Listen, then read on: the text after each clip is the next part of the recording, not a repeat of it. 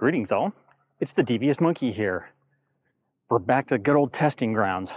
Why are we here? Tell you why.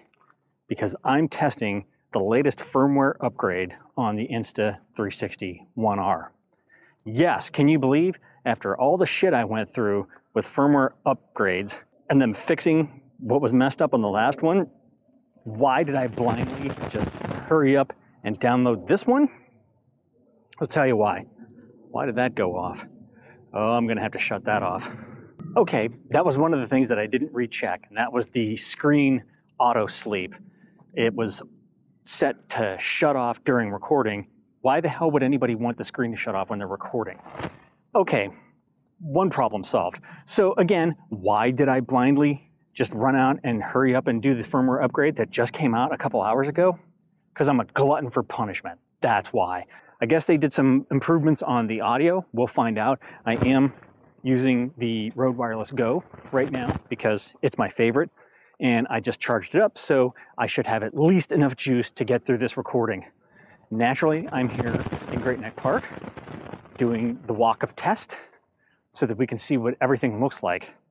Now, I have said this in the past, that if they fixed this, that, and the other thing, that this camera would be amazing for a whole host of reasons. Number one, this thing is tiny, it's light, I think it has a really good picture, you cannot beat the stabilization on it, and everything is relatively easily editable and fixed, you know, like you can drop that wide angle fix right with a single drop in Final Cut Pro to get rid of, you know, the wonky wide-eye shit.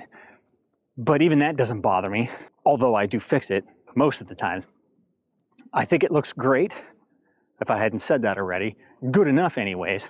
And, I mean, once they fixed the audio, it was pretty good. So now, using the Rode Wireless Go that I had started using, once they fixed the firmware, it was great. It was really not a perfect camera because there's no such thing, but it was really good and I enjoyed it. Okay, the downfalls. You can't really control certain things. There's no zoom. You get what you get. You had to offload everything into their app or do it on the phone, render it if you wanted perfectly stable footage and the colors fixed and so on and so forth, and then export it from that into a file so that you could drop it into Final Cut Pro and edit. As you can see, even with sunglasses on, I'm squinting, standing in the direct sunlight. So I'll give you a vista sweep here and we can test out the colors. You can hear that crow screaming at me. Right over there is a crane.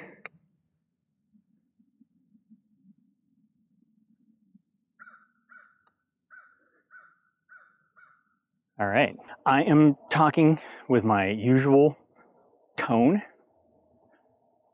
I am walking like I always walk. What do you think? Is the stabilization still good? Again, I'm in the woods, so there is no horizon for this to lock on, but I mean, I think I'm framed pretty well. How's the audio sound? That's the biggest thing, because that's what was goofed up the most. Not the last firmware upgrade, but the one before that. So I'm hoping it all is well. I have how many cameras now? So flagship A7R4, which is only for stills. I will not shoot video on this camera. Then I have my A7C, which is strictly for filming. Haven't ever taken a picture on it, don't plan on it. That one is going to be more of my studio cam and my other than daily vlogging cam. Then I have the ZV1 and this, both of which I will go back and forth with as far as vlogging goes. That's pretty much it. That's all I'm going to do right now. I mean, I've been walking around for 16 minutes, and I think that's more than enough to get an idea. Let me know what you think. I want to hear what you think about the footage. I mean, because again, on this tiny ass little screen, it looks great. It's super stable, and I'm sure that it sounds fantastic, but I want to know what you think.